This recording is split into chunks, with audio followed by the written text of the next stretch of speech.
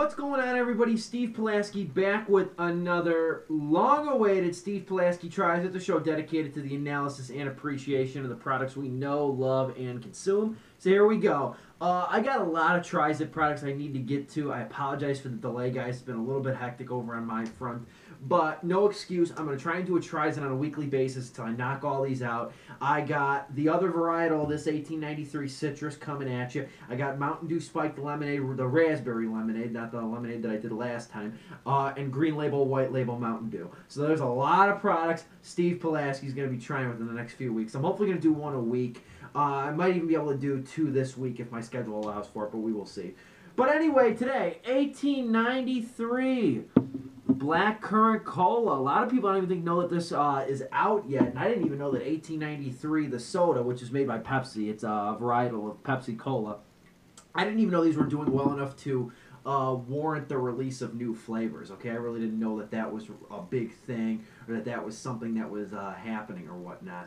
But apparently it is, and apparently it's here, so we gotta give it a try, okay? So, 1893 Currant Cola. It has got 150 calories, 39 total carbohydrates, 55 milligrams of sodium, and 39 grams of sugar. Not a health drink. This is a 12-ounce can. Don't let the narrowness fool you. It's like a Red Bull over here. That's got the same sort of consistency. Fair trade certified sugar, and it does have the little list of things that differentiate it from other colas. It is a boldly blended cola made with cola nut extract, black currant essence, which I'm not really sure. I think it's currant, maybe. I'm not sure. I'm not very educated in that department.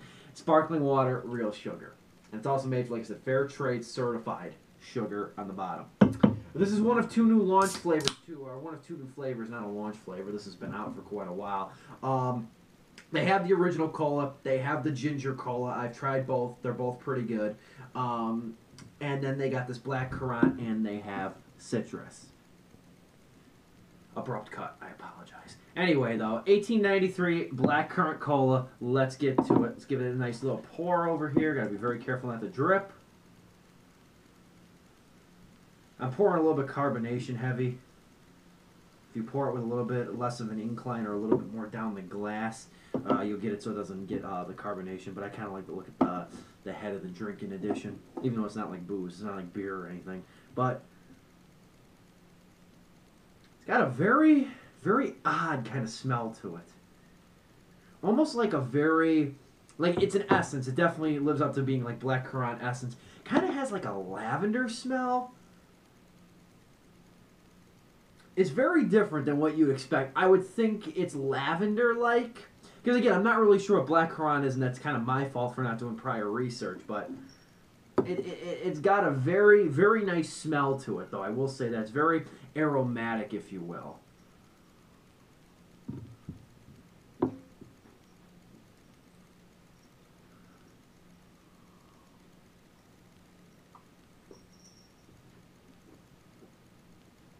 Light body, very refreshing, lighter beverage, doesn't have like that kind of syrupy heaviness of a Pepsi, mainly because it is real sugar. It doesn't have that thicker consistency of corn syrup, which I think it's nauseating after a while unless you're drinking like a fountain drink or whatnot.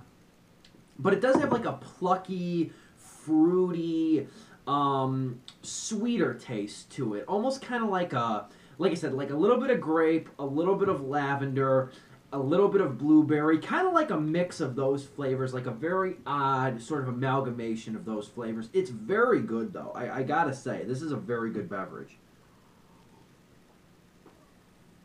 Kind of forgot to address the color, too.